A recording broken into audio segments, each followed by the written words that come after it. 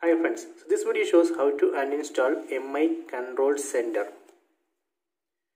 This is a MI Control Center. So I am going to uninstall this. Okay, so for that you can see MI Control Center app. Tap and hold. Then tap on uninstall. Then tap on uninstall. Okay, removed.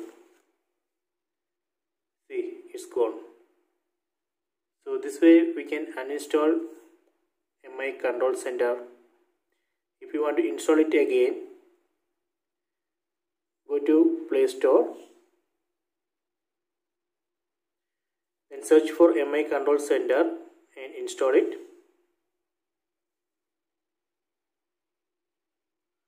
Okay, I installed MI Control Center again.